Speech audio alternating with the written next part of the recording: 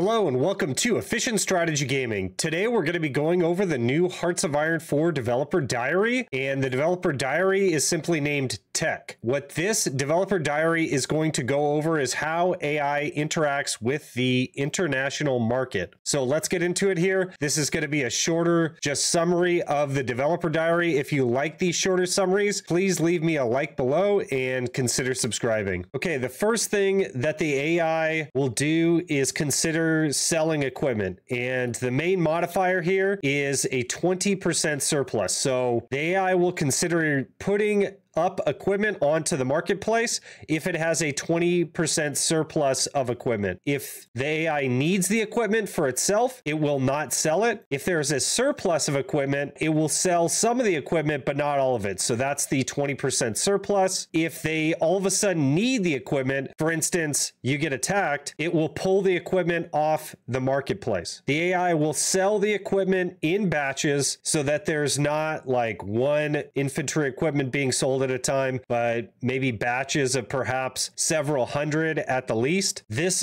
will be modified by equipment cost and type. So they allude to that, but they don't quite say how the cost and type will be individually modified. So we'll have to see when the new update comes in. Special modifiers will be scripted in case of impending war, such as AI Germany starting World War II.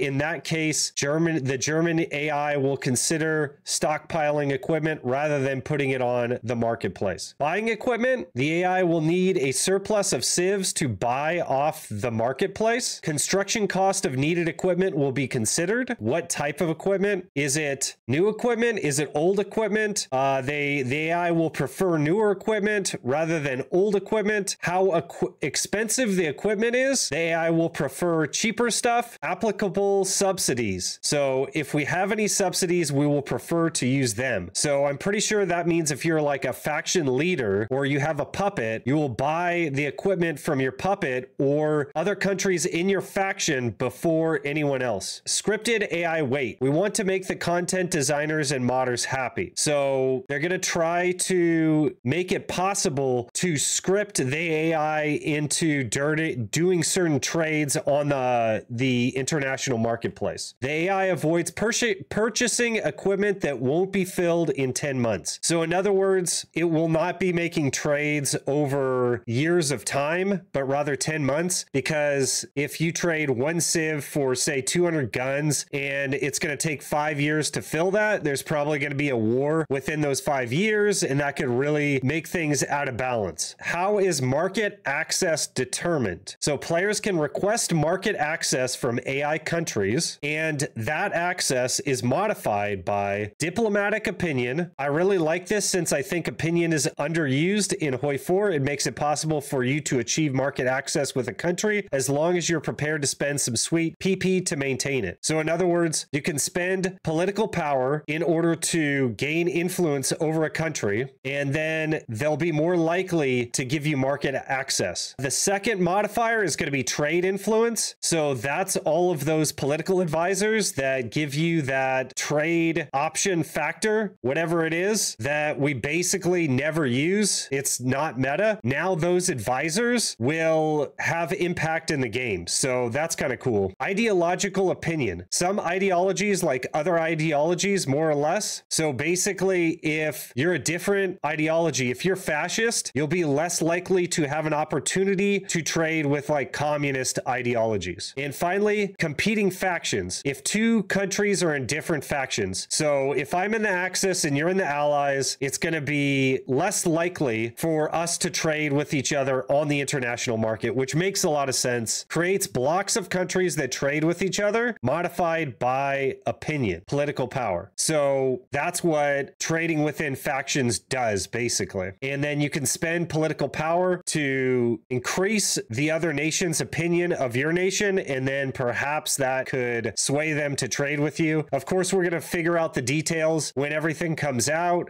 because it's probably not likely that the Allies will ever be able to trade with the Axis, or the Communists to trade with the Allies, or vice versa, unless they're in the same war together. Things like that, I'm sure, will be scripted in the AI. I want to leave you with the implications of these AI changes, and I do feel like they are very impactful on gameplay. There will be a lot more political power sync. In other words, you're going to be able to do a lot more with your political power. So late game, when Germany has a ton of political power stockpiled, they're going to be able to search around and see if they're able to get weaponry from other countries inside of its faction. Most likely, it will allow for more use of political power, which has been a problem historically in the game. Trade influence now matters. As I said, those trade deal option modifiers, those advisors, may now be impactful in the meta, particularly for miners that are not faction leaders that somehow need to get weaponry and could all of a sudden do that if they get trade advisor all of a sudden. Turn 1 production efficiency now matters a lot. So what does that mean? Well, turn 1 in Hearts of Iron 4, every country is producing equipment, and the equipment is produced at max efficiency, and you can even add mills to said equipment production lines without penalty, so that production efficiency does not go down. So in essence, if I wanted to sell to other nations, a min-max strat could be just build guns turn 1, because I'm going to have max production efficiency on those guns. I will then get a stockpile of said guns, and I'll be able to produce a lot of them since I have max production efficiency, and then I could trade those guns for civs if that's what I need. Hint, hint, Germany. Gives the AI a reason to produce more mills and more equipment. AI would stop after surplus is full. So in the DD,